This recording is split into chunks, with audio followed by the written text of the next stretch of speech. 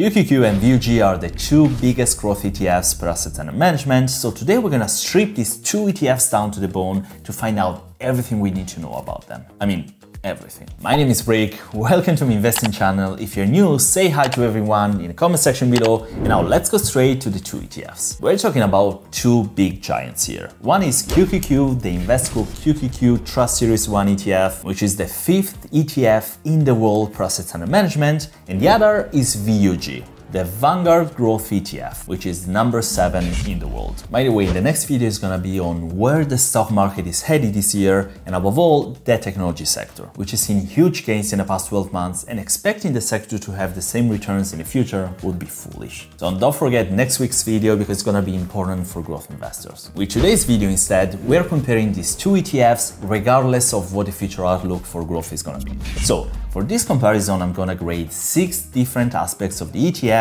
and at the end of the video, I will also tell you exactly what would be my approach in choosing between QQQ and VUG. So now let's go right to the first aspect, which is the strategy. The Invesco QQQ tracks 100 of the largest and most innovative non-financial companies listed on the NASDAQ stock market based on market capitalization. The same companies included in the so-called NASDAQ 100 index. Rated as the best performing large cap growth fund on the market based on the returns of the last 15 years, QQQ doesn't really need any explanation. Information technology is the strongest sector in this ETF, financials and REITs are not included, and companies included must have a minimum average daily trading volume of 200,000 shares and have traded for at least 3 full calendar months. So this is how they choose which companies land on QQQ. First of all the companies on NASDAQ are ranked for market capitalization, excluding financials and real estate investment trusts. Then the top 75 get selected.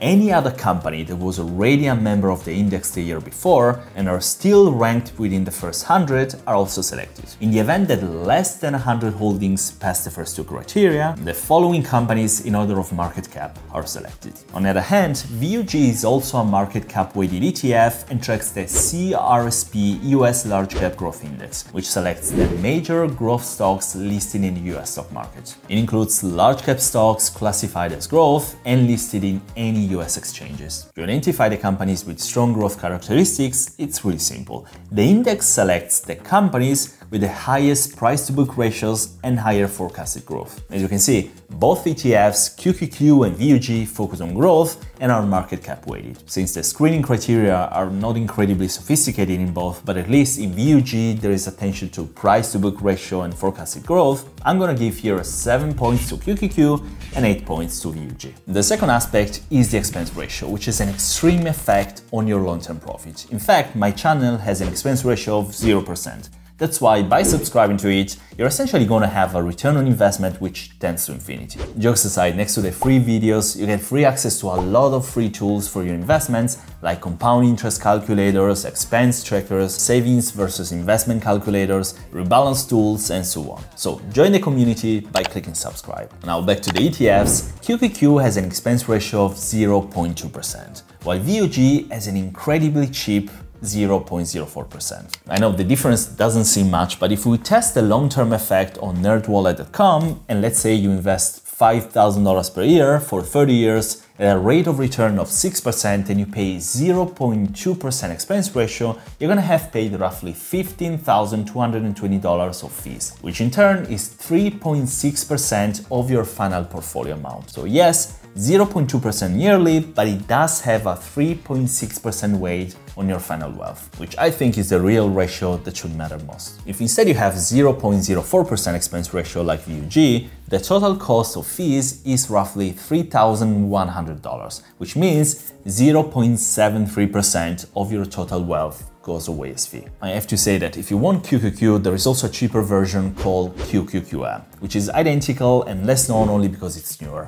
And with that, you get a fee discount from 0.2 to 0.15%, which is totally fine. Since we're comparing QQQ to VUG today, and when it comes to expense ratio, VUG is actually much cheaper, I'm gonna give 7 points to QQQ and 10 points to VUG, making VUG the leader with 18 points and QQQ following with 14. The next aspect we're gonna see is the risk of these ETFs. There are 4 kinds of risk you can have. The first is the stock market risk, the chance that the whole stock market crashes. The second is the sector risk. which is a chance that something happens to a single sector. QQQ and VUG are extremely similar in their composition, both with information technology at around 56 to 58% of the fund, consumer discretionary at around 19 to 20%, and so on. The third risk is the non-diversification risk, which we're going to talk about in the next point of this video. The fourth and last risk is the investment style risk that depends on which segments of the stock market are included in the ETF. But since both ETFs are market cap weighted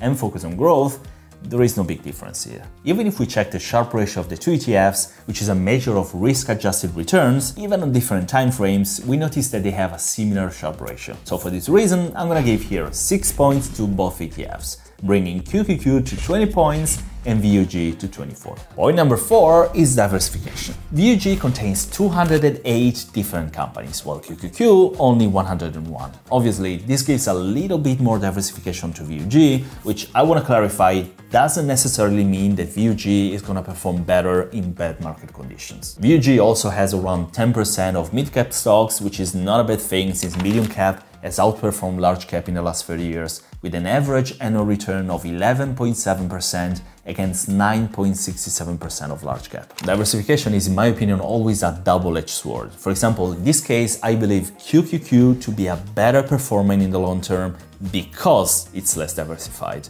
But since we are grading diversification here, I'm gonna have to give 5 points to QQQ and 6 points to VUG, bringing QQQ to 25 and VUG to 30 points. Aspect number 5 are the holdings. I'm going to focus here on the top 10 holdings for both ETFs, since they both cover the same sectors. As you can see on this table, the holdings included in the top 10 are quite similar, with the exception of Broadcom and Costco for QQQ and Eli Lilly and Visa for VUG. But when it comes to the total weight of the top 10, you can see that VUG is heavier with 56% against 46.6% of QQQ. So this is, in my opinion, an important point in favor of QQQ. You can see the same looking at single holdings, like QQQ has 8.74% on Microsoft, while VUG almost 13%. QQQ has 7.47% on Apple, while VUG over 11%. So I really like the fact that QQQ, despite focusing on the 100 best companies on the NASDAQ, manages to diversify better within the holdings. So for this reason, I'm gonna give 9 points to QQQ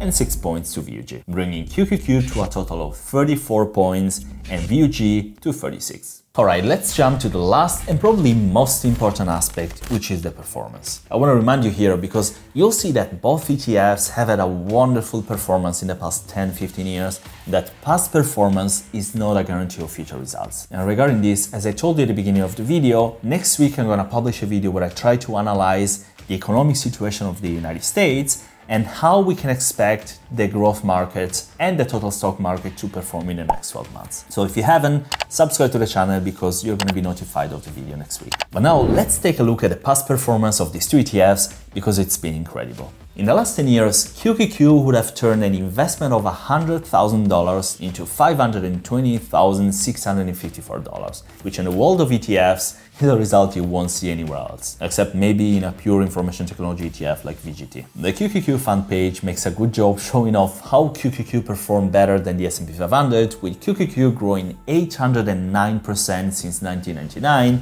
versus 489% of the S&P 500. 5-star Morningstar rating, the second most traded ETF in the US based on average daily volume as of December 2023, QQQ not only has a great history of performance, but it has it since 25 years, being one of the oldest ETFs ever created. If we compare the performance of the two ETFs using portfolioslab.com, you can see that year to date, VUG has performed much better than QQQ, with 10.87% against 8.57%. And I attribute this to the fact that this year, the Magnificent 7 companies have been the only focus over every investor, and VUG has a higher weight on this company. But moving to longer periods, like 5 years or even more with 10 years, you see how QQQ dominated the race as a clear winner. So for the fact that QQQ had such a great past performance and that it was able to have this performance for such a long period of time, I'm gonna give 10 points to QQQ and 7 to VUG, making QQQ the winner with 44 total points against 43 of VUG. Alright, QQQ might be the winner, but still, what do we know or what do we expect from the growth sector in the next 1 to 5 years. The first thing we should all remember is that even 10 years historical results can be misleading and may not represent a good metric for the next 10 years. QQQ has grown 40% in the last 12 months, which is much more than its 18% average annual growth of the last 10 years and much more than its 6.68% annual growth since inception. The whole growth sector has been booming since 2010, but has had the worst results in the decade before. If you look at the latest developments of the economic situation of the United States, the inflation levels and the productivity of the country, you might see a bright future for the growth sector, but still there are many variables to consider. That's why next week I'm gonna publish a video exactly on this, where I try to analyze the current economic situation of the US and how it might influence the growth of the stock market in the next 12 months. So stay tuned and subscribe to the channel, ringing the bell so that you'll be notified of the next video. Alright guys, let us know in the comment section below what you think about QQQ and VUG, and of course, if you enjoyed this video, drop a like to support the channel. Thank you all for watching guys, I wish you a great day, and as always, I'll see you in the next video. Ciao!